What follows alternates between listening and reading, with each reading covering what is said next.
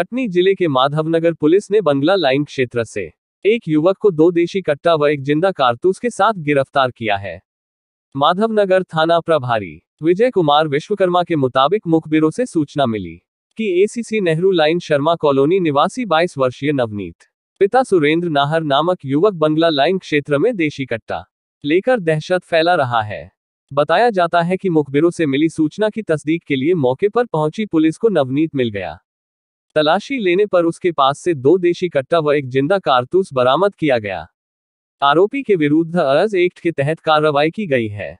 Police अधीक्षक सुनील कुमार जैन, अतिरिक्त police अधीक्षक मनोज केडिया के दिशा निर्देश तथा नगर पुलिस अधीक्षक विजय प्रताप सिंह के मार्गदर्शन में आरोपी को गिरफ्तार करने में माधवनगर थाना प्रभारी विजय कुमार विश्वकर्मा, उपनिरीक्षक नवीन नामदेव, पंकज शुक्ला, गायत्री गुप्ता, आरक्षक शिव कुमार पटेल, रविंद्र पटेल, वीरेंद्र दहायत, मुकेश की भूमिका रही। कटनी शैलेश पाठक की रिपोर्ट।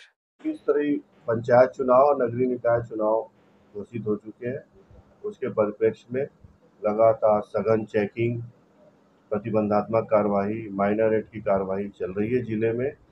थाना माधवनगर में भी कल रात को चेकिंग के दौरान एक आरोपी हैं नवनीत नाहर से 2 कट्टे और एक जिंदा कारतूस जब्त किया गया है और जब्त करके आर्म्स एक्ट में मुकदमा पंजीबद्ध किया गया है। नवनीत नाहर क्या आपराधिक है?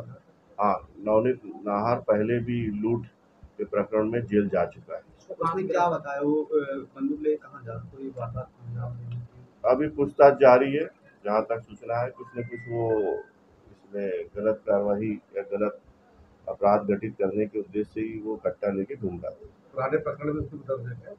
जी, उसके खिलाफ पुराने लूट के प्रकरण दर्ज है। उसने बताया ये कट्टा कहाँ से लाया? अभी पूछताछ जारी है।